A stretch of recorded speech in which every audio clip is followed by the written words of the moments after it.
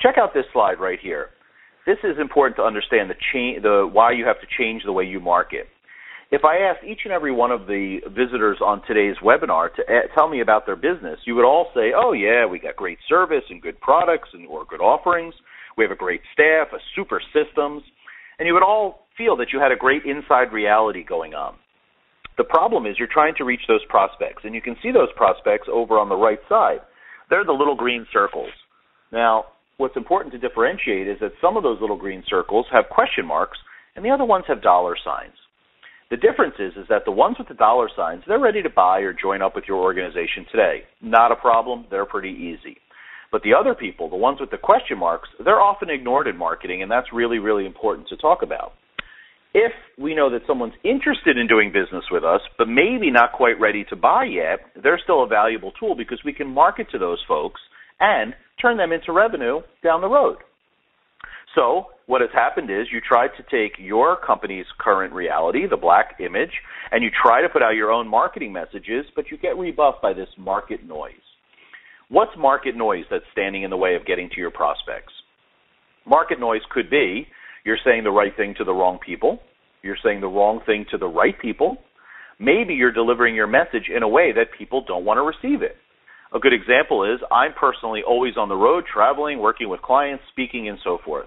So if you send me a piece of direct mail, it sits in my little in-bin on the corner of my desk, and every 2 weeks I come and very unceremonially dump it all in the basket because I'm not interested in receiving my information that way. However, I have an iPhone in my back pocket. So if you send me an email and it's something that I'm interested in, I have the ability to respond very quickly and on my terms. So you have to understand exactly how your clients want to receive your information. Maybe they're migrating now from traditional email to using Facebook as a way to communicate. Well, you have to be on Facebook then if that's what your target market enjoys.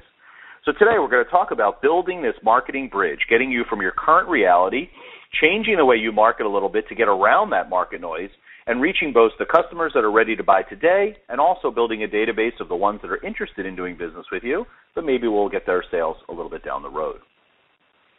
You have to understand why this is so important to change our behavior, and this is the essence of the 30-minute marketing plan. There are 7 new stages to the way people purchase. The first thing is they realize there's a problem, they recognize that, and they have some kind of pain associated with that. In the case of, let's say, a company, they're tired of their computer network going down, and their pain is we're losing productivity, and we don't know how to make sure that our people are as productive as possible. So we start the information search, which is number 2 on the list. What is information search? That's going out there and asking all of your friends, family member, colleagues, whoever it might be, that you have this problem. Do they know of anybody? The typical example would be, hey, does anybody have a good handyman for the house? Very few people have good recommendations, but you're always trying to find that person that will obviously come on time and do the work they promise. So now we go through the information search. In that search, we might have heard of some of the companies that we're looking at, and that makes us a little bit closer to those companies, and that's where you get your emotional preference. A good example is the Toro lawnmower that you see in the photo right there. My business partner, Mike Lieberman, had an interesting scenario. His old lawnmower finally gave up after many, many years, and he started what we're talking about now. He realized he had a problem. I need a new lawnmower. He started working on the information search, went on the internet, talked to friends, who's happy, and so forth. But then he realized that he had an emotional attachment to Toro brand. His dad and dad before him always used Toros, and he realized, I'm going to buy a Toro, or at least I think I'm going to buy a Toro based upon the research that I have. Well, now you have this evaluation of alternatives, looking at all the things out there. My goodness, the internet has made it so easy to research different options. Want to buy a new TV? With just a few keystrokes, you can find the TVs in your price range and what people are saying about them. So the next step that people go through is that evaluation of the alternatives. But in the case of my business partner, Mike, we kind of already know that we want to buy a Toro, so we're spending that time rationalizing why the Toro is the better purchase. At number 6, the purchase occurs, but then at number 7, there's a lot of post-purchase evaluation, looking at prices after you've even bought it, looking at what people are saying about a Toro lawnmower online. These are all part of the post-purchase evaluation. And during that part also, we're looking for some recommendations. I bought a Toro. I'm really happy. Let me tell some other people. Well, if we can understand that these are the 7 stages of the purchase, then how are we going to tailor our marketing to support these 7 steps to make sure that we could really match up with the way people want to buy?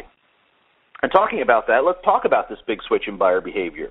You can see here there's two columns. There's the mass media approach, which is the traditional advertising model, and then there's also the reality marketing approach, the way that we do it, so that it's a little bit different, a little bit more geared for smaller organizations and businesses, and obviously a lot more geared towards the way people are buying. If you look at the left column under mass media, you have the old-fashioned ways that we used to do marketing. We would do advertising, expensive things like TV, billboards, print, and radio. We would do telemarketing to reach out to those people that might be interested because they fit a demographic. We would go to trade shows and try to connect with the buyers of our products as they walk up and down the aisles. And then we would spam them, of course, and send them lots and lots of information, not permission-based, but just because we felt that that demographic should be interested in what we have to say. You can see some of the descriptive phrases used down at the bottom. This whole mass media approach is very interruptive, and it requires a big budget, like some of the bigger companies that are familiar with advertising, and there's a low return on investment. If you do a big ad campaign with a lot of reach and a lot of frequency, you will get customers from it. The problem is you have to spend a lot of money to get those customers, and maybe there's a better way. Think about also how dated this is. We have things like the do not call list that block out telemarketing. We have spam filters on our computers and servers to block out emails that people might want to send us indiscriminately.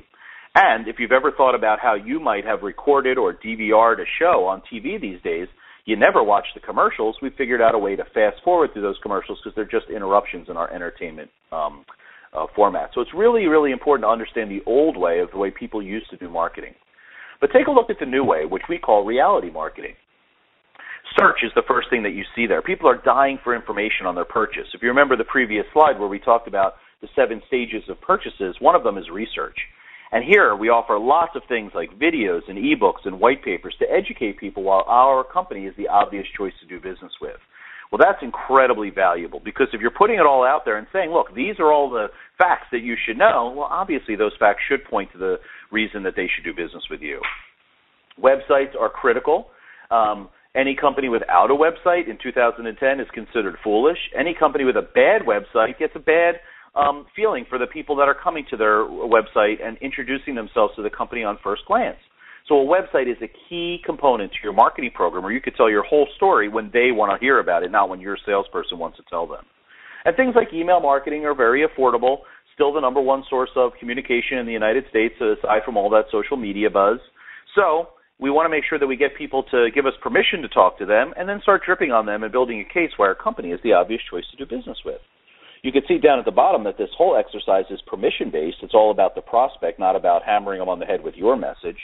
It requires a much more modest budget, and it has a high return on marketing investment. If you're sending emails once a month to your entire database and you get some orders, well, that's great. The cost of sending those emails is virtually zero.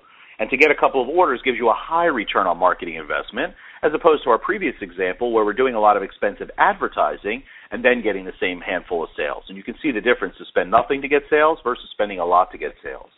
So this is really important to understand your target market first and foremost, and a good strategy. Make sure you're communicating in the way they want to receive the information that you want to send them, and that it's all permission-based. You're like, welcome me into your world, and I'll be glad to help you with whatever pain or problem you have, as opposed to the old model, which is let me force the information upon you and hope that someone will be reading it at exactly the time they have pain.